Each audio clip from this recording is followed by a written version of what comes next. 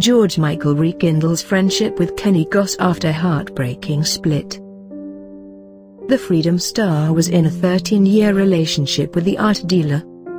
George Michael has reportedly rekindled his friendship with the man he declared the love of his life, Kenny Goss.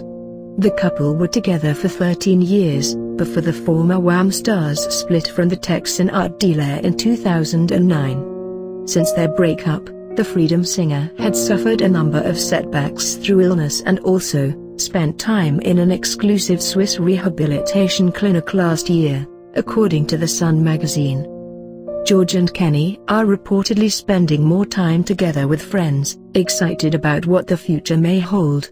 There have been some really dark periods for George, especially during the time apart from Kenny, an insider told the newspaper. When he was with him, there always seemed to be something keeping him on the straight and narrow.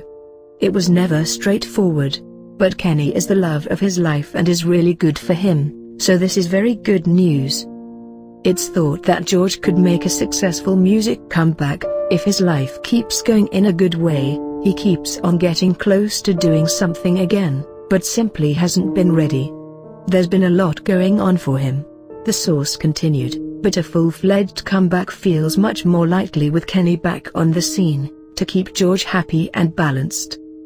George, 53, announced that he had split from Kenny during his Symphonica tour in 2011. On the opening night, he reportedly said, "In truth, Kenny and I haven't been together for 2.5 years, I love him very much. This man has brought me a lot of joy and pain."